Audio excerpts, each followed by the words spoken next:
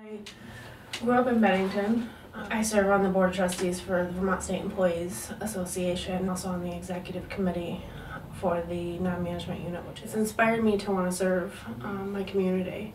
And I think it's really important people step up. I'm going to stick up for what I believe in. I've had to deal with a lot of different personalities and coming together every day in my job. You know, I have to listen to people, listen to what their needs are, and then work together as a team to meet those needs. What should the board's role be in addressing drug abuse and mental health treatment in Bennington? I think part of the problem is that there's not the mental health resources available that we need. And if we could have a treatment center in Bennington, I think that would be extremely helpful. Just about everybody in Bennington knows somebody that is affected by opiate addiction. It's a chronic, lifetime, it doesn't go away. So we can throw them in jail, but it's not going to fix their problem. And it's limited. There's only so much that the doctors can do locally. I think we also need to continue with the public parks. I think we need more of them. I think Willow Park is amazing, and it's one of those things that if a family is going to relocate somewhere, they're going to look at what do the parks look like? Is it walkable? We certainly need to work on the downtown, make it more aesthetic and appealing. So do you think affordable housing for young professionals is an issue here in Bennington, and if so, what can the board do to improve the situation?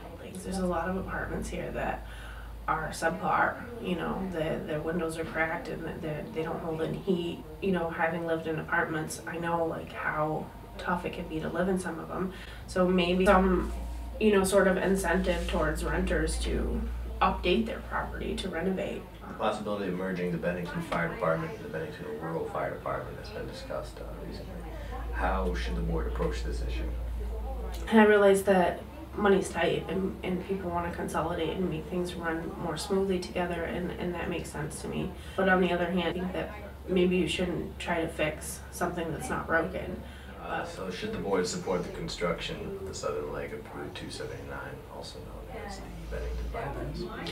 It's really obvious to anybody who lives here that once the welcoming center was finished, that there was nowhere for people to go from the welcoming center to downtown Bennington. I think that that's been extremely damaging, and so I think it's really imperative that we finish the southern legs. So what could the board be doing to encourage job growth?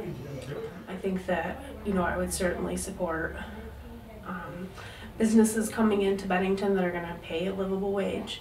I would be much more inclined to support a Costco coming in that would pay a livable wage as opposed to expanding a Walmart that's not going to pay a livable wage and not going to have full-time.